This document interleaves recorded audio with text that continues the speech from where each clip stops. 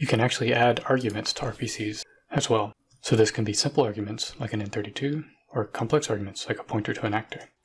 So let's see what that would look like. So we can add an int32 or a complex arg like an actor. So there's some subtleties with this. So instead of sending an actor, let's send something very specific, like this actor down here, which is the net owner test that we did in the previous video. So I take this actor here and make it as an argument to this RPC. So this is going to be a server RPC, so let's make sure we label it appropriately. So for this server RPC, we're going to send an actor that is on the client to the server to do stuff with. And so if I generate a body for that, we can go in here and we can print the actor's information.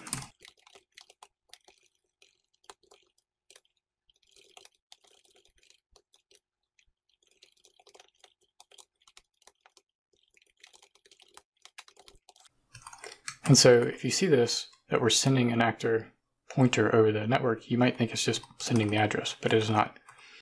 So this will be one address on your machine, and it'll be a different address on the server machine, and Unreal will go behind the scenes and figure out which actor you're referring to so that you can use it in the RPC.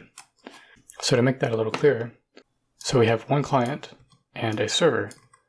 That actor exists on the client's machine, and it also exists on the server's machine, but these are completely separate machines. They have different memory, and these pointers are to different addresses. So when we call an RPC from the client to the server, so a server RPC, and we provide it an actor as an argument, what will happen is it will send some information over to the server, and the server will figure out what actor that was referring to. So if we passed this actor as an argument, the server would figure out, oh, you're referring to this actor, and when it calls the RPC, it'll replace that argument with that actor. If we call it an RPC with this actor, and it went over the net, it would figure out what actor you were referring to, and it would replace it with that actor before the RPC is called. And so we can test that. So to make testing easier, when we hit an actor, we'll call this RPC. So actor.h has a useful virtual called notify hit.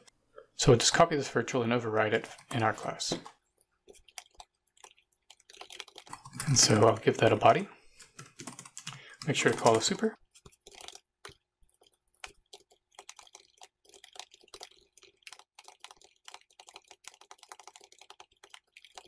And so then we can call our RPC. Now I only want to call the RPC on the client, so the server will actually bump into the actor too. We don't want to call the server RPC there, so we'll make sure that we're on the client. And so if we're on the client, we'll just call our RPC. And so for the first argument, I'll just do some arbitrary number. And the second argument, let's make that the actor that we hit. So the actor we hit is the other actor, and we need to cast that to our specific type. So we should only call this RPC if we have an net owner test. And so we'll cast that other actor to the actor we care about. And if the cast fails, then we just won't call the RPC.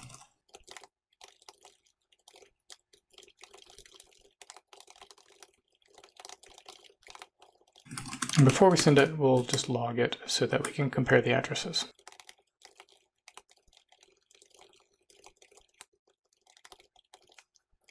So let's compile and test this.